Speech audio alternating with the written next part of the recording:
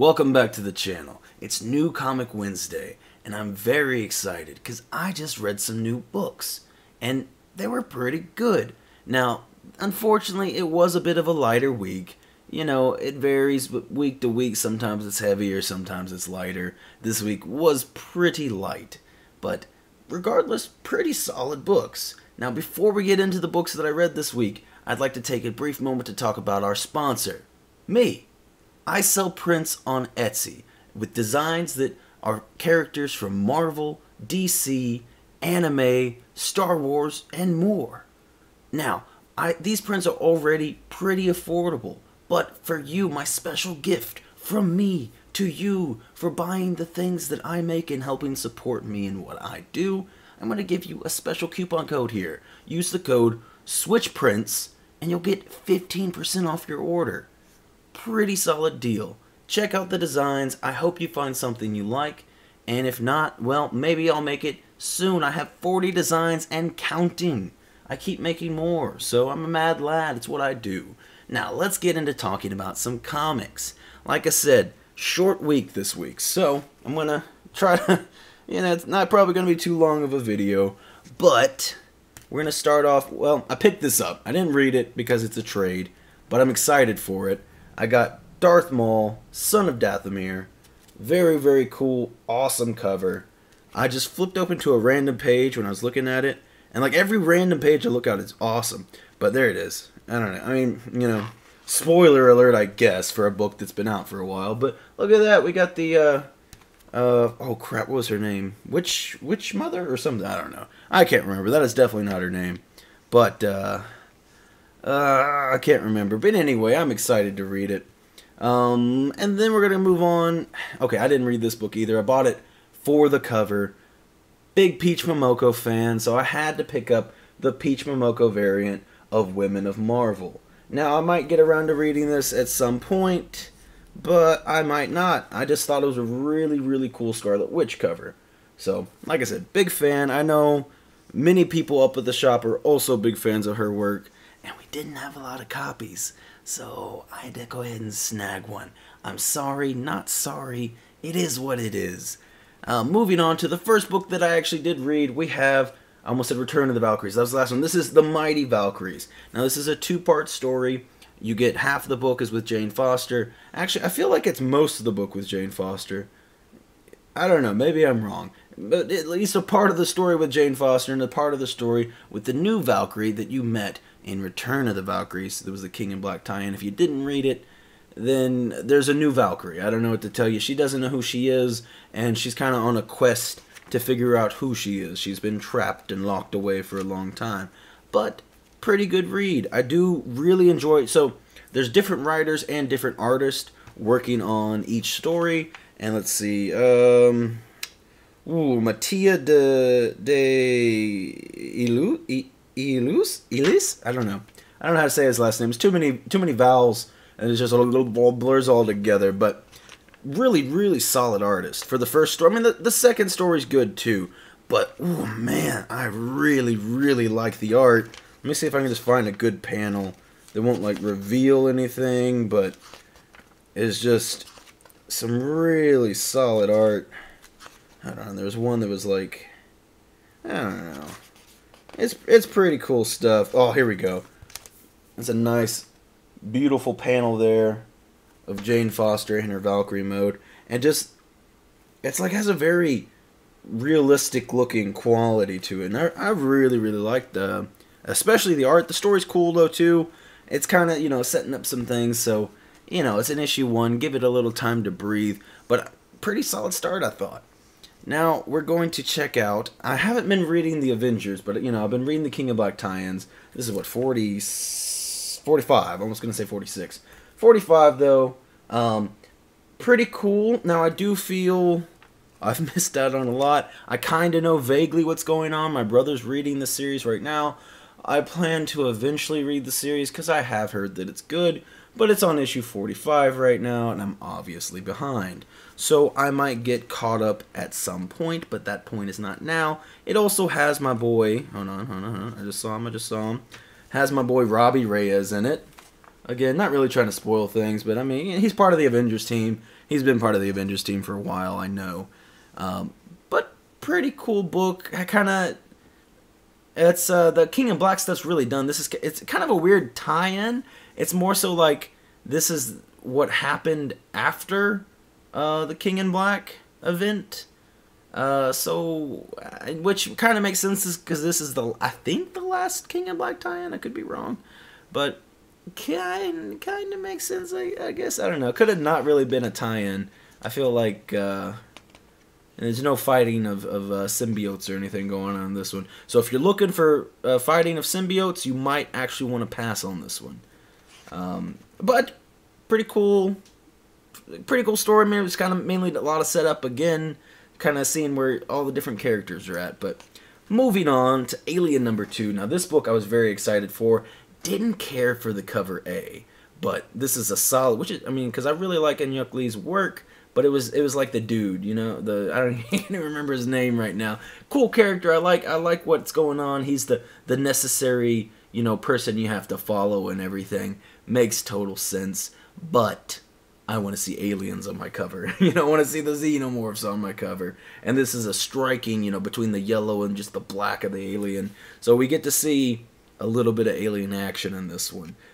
Which the first issue was lacking, but you know, you had to set up the characters, get them in the environment so we can have them with the aliens. And this is just a little peek, but pretty solid. Again, you know, some more setup. You got to get the characters in their positions and whatnot.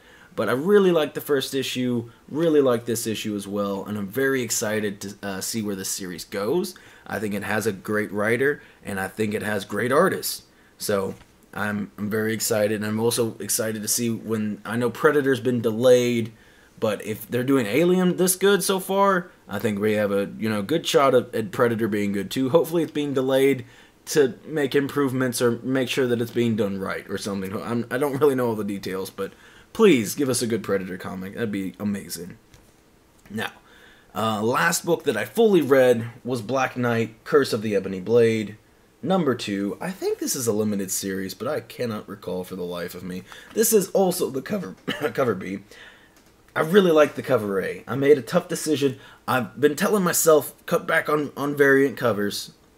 I'm trying to do good by it. So I didn't grab both covers. Had to grab the Elsa Bloodstone cover because I love Elsa Bloodstone. Super cool character. But the cover A is really solid too. Like I'm very tempted to still pick that cover up. It is a good cover. But this was the clear winner for me anyway. If it's not too much of a spoiler, again, I'm sorry, but it's kind of fairly obvious. Elsa Bloodstone pops into the story, and I quite like her. This book, this series so far, with the 2 issues, has this weird struggle of when they're trying to set up like exposition, it can be quite tiresome.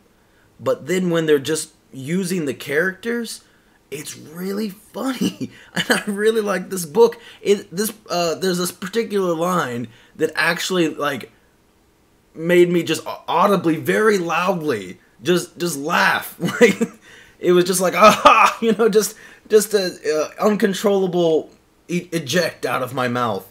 And there's a couple other moments that are funny too. But I really like the writing for the characters.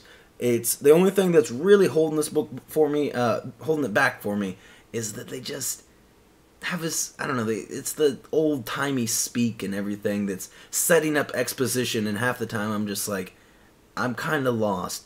But, unfortunately, it's not, fortunately, it's not the whole book. It's just parts of it. And hopefully it will wither down the farther we get into it. But regardless, really enjoyed this book. I really, really like this book. Don't want to make it sound like it was a big negative. And it's got some cool things going on with it. Especially the first issue had a new thing. I don't want to spoil it if you haven't read it. It had a brand new thing that for the Black Knight. So pretty cool stuff. Now, last book I got was Carnage. I say that wrong every time. Black, White, and Blood. I always want to say Red, White, and Blood, or I don't know, some mixture of the wrong title sequence. I'll throw in blue in there sometimes.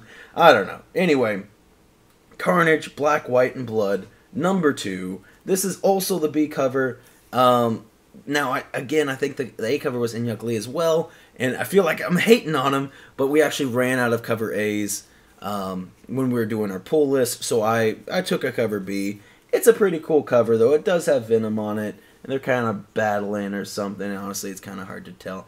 Not a super huge fan of the black, white, and red color scheme. I feel like it can be kind of hard to tell what's going on sometimes, especially if it's just like the same red everywhere. I feel like that's the hardest part. Now, I understand this is all supposed to be Carnage, so like it makes sense, but even like in the title, like you kind of just lose the title. It's kind of hard to read what it's saying. I mean, you can easily see white and but you know, black and blood is kind of hard to see. It all just loses. And Venom is very clear. Like you can very clearly see Venom. It looks great. And that's, to me, what really saves this cover. But I read the first story. It's written by Donny Cates. And if anything, this is more of a King in Black tie-in to me, because it kind of resolves Carnage after King in Black. So this takes place after King in Black. There's 2 other stories in here. Haven't read them yet. Flipping through the art right now. It kind of looks pretty cool, not gonna lie. The second story looks pretty good. The third story, maybe not as much. It's very, again, just like big splashes of red. I mean, I guess it's fairly easy to read, but I don't know. I'm not completely crazy about it. But regardless, ooh, that's a pretty cool page. I'm sorry if you don't want to see it. Avert your eyes. Anyway. I really like the Donny Cates story. I wasn't even going to read this at all today, but I flipped through to see who the writers were, and I was like, oh man, they got my boy Donny Cates doing some more symbiote stuff, and he only has 1 more issue of Venom, so I was like, okay, let me go ahead and read this. And then there was one more thing. Where was it? It was a preview at the end of a book that I read. Maybe it was Avengers? Yeah, apparently they're doing a new Moon Knight series in July. Where did I read it? Coming in July. Yeah, there it is. Coming in July, a new Moon Knight series. I didn't know about that. That's awesome. What's even better is it's by Jed MacKay, a writer that I have recently come to really, really like. He wrote the Taskmaster miniseries, and then he's also been working on Black Cat, and I like both of those books a lot. Taskmaster better because I like the character of Taskmaster better, but I like Felicia Hardy as well. She's a cool character, but I really, really like Taskmaster, and I feel like he did him so much justice. It was a really, really good miniseries, and I recommend it to everyone because it's funny, it has action, it has grit, it has fear, it has everything in this convoluted character that is Taskmaster, and I love that miniseries. It's great. The ending didn't quite go how I thought it was going to go, but it's fine. It's fine. The whole story, the adventure was great. That's it for this week. That's all that I have. Now, I will be back Friday with my brother. We're going to be reviewing the finale of Falcon and the Winter Soldier. And if you want to catch that, or possibly the video we do on Sunday, which is going to be an incredible comic haul video with a slab, lots of cool minor and was there any major keys? There's some, minor and slightly above minor keys. I don't know what you'd want to call it. It's got to be more of a gray area between minor and major keys. But it got some pretty hot books right now. Honestly, pretty fat stack of books over there, and a really awesome, nice key graded slab. 9.6. I'm going to reveal that to you. It's a 9.6. Still don't have a 9.8, but I got it at a pretty good price. But if you want to catch up on those videos, hit the subscribe button. Please, it helps me out so much. While you're down there, if you enjoyed this video or any video, or if you enjoyed life even, hit the like button for me. It means the world to me. It helps to potentially grow this channel into something maybe one day that'll be big and luxuriant. I don't know what I'm saying. I'm just saying words. I'm hungry. I'm going to go eat some food now. Thank you for watching the video, and I'll catch you next time.